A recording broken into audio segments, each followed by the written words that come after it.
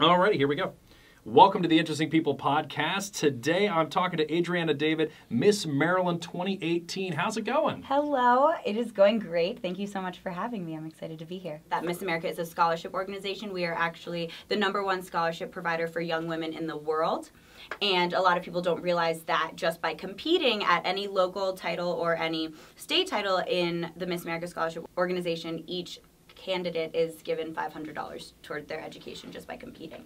So me winning this year, I was awarded, ultimately now I think it tallies up to something around $17,000 towards my education. So we just finished here. I was featured on the Interesting People podcast with Patrick Haynes here at 99.9 WFRE. Yeah, thank you guys so much for watching. See ya.